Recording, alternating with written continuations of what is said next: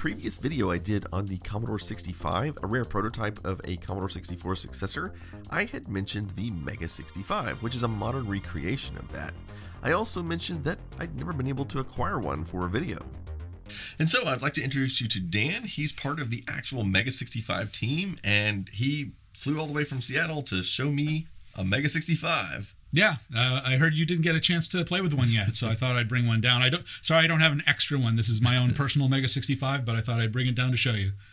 Okay, so let's go ahead and get something out of the way, because I'm sure a lot of people are going to be asking about this. They're going to say, well, David, don't you have this Commander X16? Isn't this going to be a competing product? Why would I do a review of this? And I would just like to point out that over the last several years, I've done a number of reviews on what could be considered competing products, such as the little mini like C64s and the Amigas and stuff like that. I've done the Gigatron, I've done the Mini Pet, and and I've got another one I'm going to be doing here eventually, the Aquarius Plus. So yep, I got one of those on hand too. I just happen to like all these systems. I think that they're pretty cool, and I think my viewers would like to see them. So having said that, I think that we are going to do some comparisons between the MEGA65 and the Commander X16 later, just so people can kind of see what does make them different. But I also think that they're similar enough that we're hoping to see some software synergy between these. Yeah, absolutely. I mean, there are similar architectures, similar CPUs in a lot of cases, similar graphics capabilities, sound capabilities. Even though they are very different in some cases in interesting ways, there is a lot of potential for a single investment in like a game project or something like that to benefit all of these platforms by reusing the game assets and even some of the game logic. Yeah, if you've ever heard that term, the rising tide lifts all boats, we kind of feel like that applies to these retro computers. The Phoenix project could be included in that as well. Absolutely. Okay, so let's do a quick comparison. At the hardware level, the MEGA65 is essentially powered entirely by an FPGA, whereas the Commander X16 runs on discrete DIP package chips, more similar to computers from the past. I'm not necessarily saying one design is better than the other. At this point, it's just a different way of doing things, and each concept appeals to different groups of people. So, CPU-wise, the MEGA65 has a 16-bit CPU running at 40 MHz, which is backwards compatible with the CPU in the X16, which is a 8 MHz 6502. Then there's the 8 MB versus 2 MB of RAM. Both machines have very nice graphic systems that can display 4096 unique colors. Each one has their pros and cons of how they work. The MEGA65 has 12 channels of SID sound, or like having 4 SID chips. The X16 has a combination of FM and PSG channels. Both systems have a stereo DAC for sound effects. Also, both systems use an SD card for primary storage, and both systems run a variant of Commodore BASIC. So, as you can see, they have more in common than you might think. And one big difference is the price. The MEGA65 currently sells for 666 euros, which at the time of filming roughly translates to 740 US dollars, and the X16 sells for 350 US dollars. And there are certainly reasons why the MEGA65 is more expensive, so let's take a look. The first thing you'll notice about the MEGA65 is, of course, the case. It's a very nice injection-molded plastic case, which is almost identical to the Commodore 65. The keys themselves are also very nice and use mechanical switches, which feel great to type on. On the rear, you get audio output here. The next slot is for one of these tiny micro SD cards that slides in there. Next, you have Ethernet, HDMI-compatible video, VGA, standard Commodore disk drive port, cartridge port, and the power port. On the side, we have power, 2 joystick ports, and a reset button. The rest of the port areas on the side are blank, and you'll see why shortly. But I just wanted to point out that this USB jack is not standard. This was added by Dan, and this is for external reprogramming of the computer.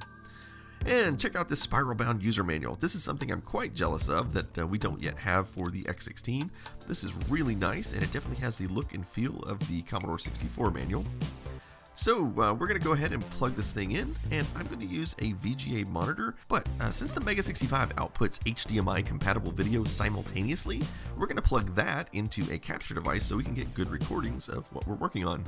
Okay, so I need to explain something about HDMI video. So you may or may not have noticed that I was saying HDMI compatible video. And the reason for that is, technically speaking, in order to have HDMI video, you have to pay a license and you have to go through a bunch of red tape. And however, much like it's possible to create an IBM compatible computer, you can create an HDMI compatible video output. You simply can't use the HDMI logo or technically even call it HDMI video. And so let's power it on. You may notice the boot screen resembles the Commodore 65 boot screen, which is not a coincidence. The MEGA65 is running a version of the original Commodore ROM code, the original Commodore kernel code for the Commodore 65.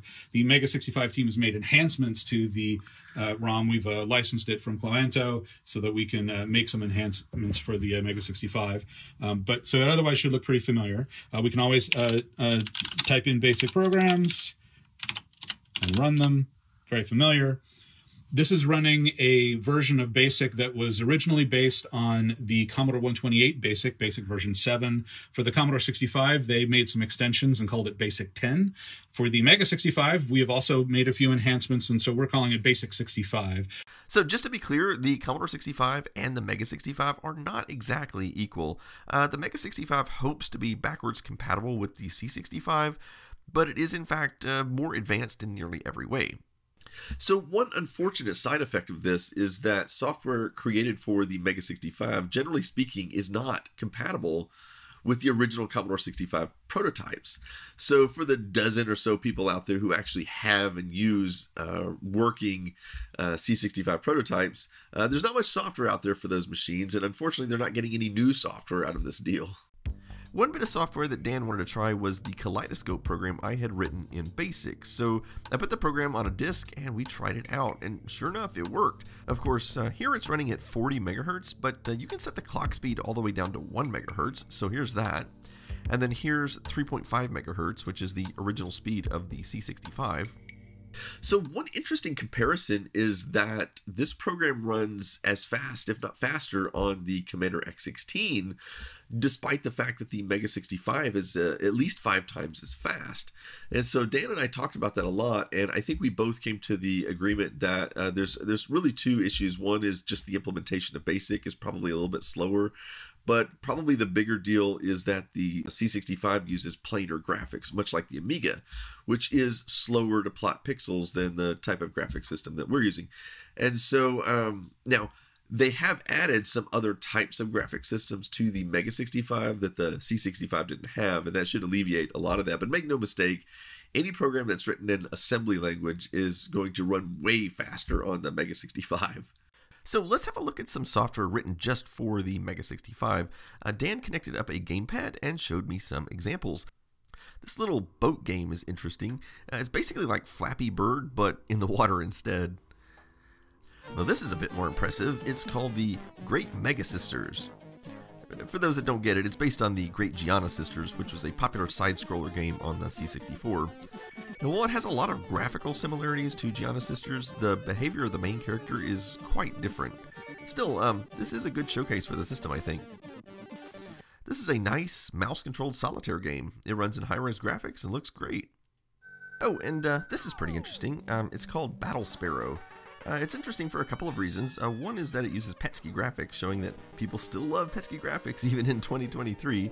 But more interesting is that it was actually written in BASIC, and I think that's great because one of the goals of these retro systems is to give us enough actual speed so that BASIC can actually be used to make games and be fun to program in. Here's an interesting puzzle game with some great looking graphics. And here's a game called First Shot. This one is really impressive from a graphics and sound perspective. Definitely looks like something from the late 16-bit era. And here's another puzzle game. It's one of those match 3 type games. And here's one called Unicorn, I think, and it's quite interesting. I think the unicorn is possibly pooping out ice cream, and you have to catch it. And there are some text adventures like this one called Hibernated 1. And here's an unfinished game, which is really just a proof of concept game engine for Turrican. It has no sound and really no functional gameplay. Apparently this will not be finished as the author was not able to secure copyright clearance. And the last one I'll show you is a little Western game called Showdown. And there are a number of demos on the system too, like this one. Or this one. Okay, so those were all native MEGA65 games and demos. However, there are some larger libraries of software out there that you can run on the machine because the Commodore 65 had a C64 mode, and so does the MEGA65. So you can just type Go 64 and bam, you're in 64 mode. But if you remember my video on the C65, I pointed out some issues that made it not 100% compatible. So you can still play a number of games this way, and here it is playing Petsky Robots, which is no surprise because we already knew the C65 could do this. Since the MEGA65 has a cartridge port, I thought I'd also try that, and I have a wall of cartridge games, but what we need is a Commodore 64 cartridge game. So I'm going to be honest, there weren't really a lot of great cartridges for the C64. So I'm not really sure. Like, I don't know. This would probably be a good one here. So we found the cartridge games worked, but they had some weird glitches, like Avenger runs kind of slow, and Gorf always starts at the second level instead of the first one for some reason. But keep in mind, these are running in the C64 compatibility mode of the MEGA65.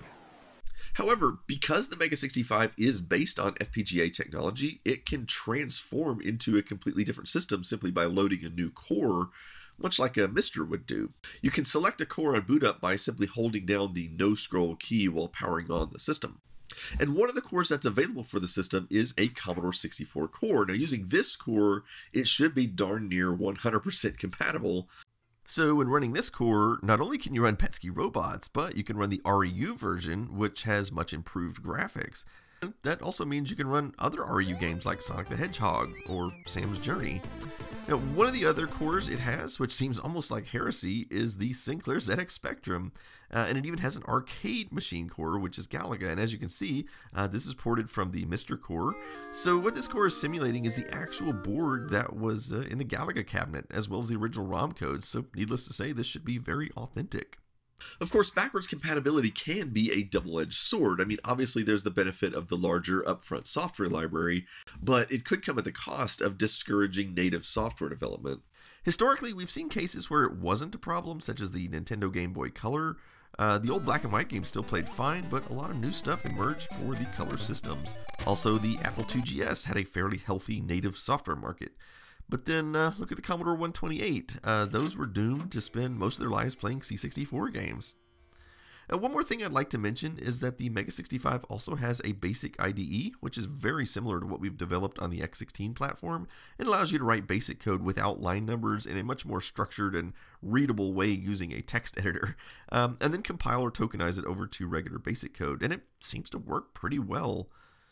And now I think it's time to take it apart. And the first thing that took me by surprise is how small the board is relative to the case. This little board and cable here is a fix for older motherboards not needed on the current ones. And the other cable is the JTAG add-on used by developers. And then I noticed this extra SD card slot. So we have actually have two SD card slots on the thing. The external one overrides the internal one, so you could just go without the external one and pretend like it's a magical... The ROM is actually a file on the SD card, so you can pretend that this is a ROM chip as if it were inside here, and you can put disk images and stuff on this SD card. And of course, here's the floppy drive, which is just a standard PC floppy drive. And these are not new since nobody makes them anymore, but apparently they found a pretty good stash of them for now to keep production going. Anyway, so that about wraps it up for the MEGA65. There's really a lot more material I could have gone into. I could have easily made a 2-hour video about this machine and still not covered every aspect of it. I also want to give a big thanks out to Dan for bringing it by so that I could get my hands on one and do a proper video on it. Anyway, as always, thanks for watching.